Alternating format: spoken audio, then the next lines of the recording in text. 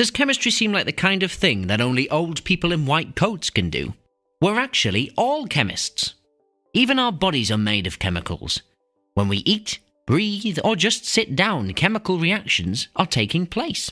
All matter is made from some kind of chemicals, so chemistry is the study of everything. But how does chemistry occur in our everyday lives? The most obvious place is in the kitchen. When we cook something, a chemical reaction occurs. The raw meat turns into cooked meat so that our bodies can absorb the nutrients better. When we bake a cake, the ingredients cause a chemical reaction to create the batter. And then another chemical reaction happens when it goes into the oven. Even the way we store our food in the fridge and when things rot away are all chemical reactions.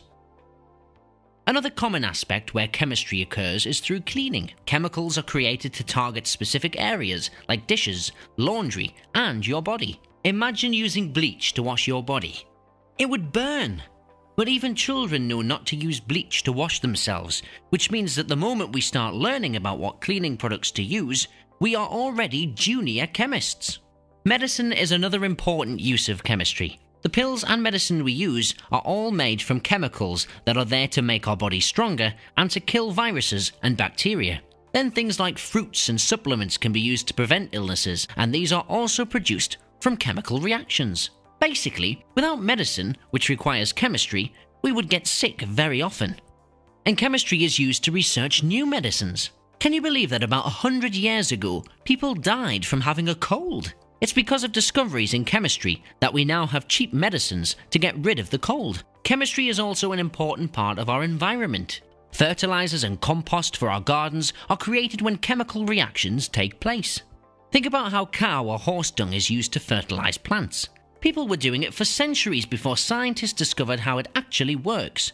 But farmers started doing it after seeing how plants reacted to the dung. So even though they didn't study chemistry like you are, they were really good chemists. But there are more serious things to look at, like how some chemicals are nutritious to the environment and others cause pollution. Only through studying chemistry can we begin to discover ways to produce chemicals that are sustainable and not harmful to the natural world. In summary, we can see now that we're all chemists. From cooking food to cleaning ourselves, we make choices every day based on the way chemicals work.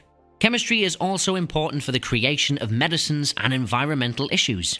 By doing research in chemistry, we can find new cures for diseases as well as better chemicals to use in our natural environment.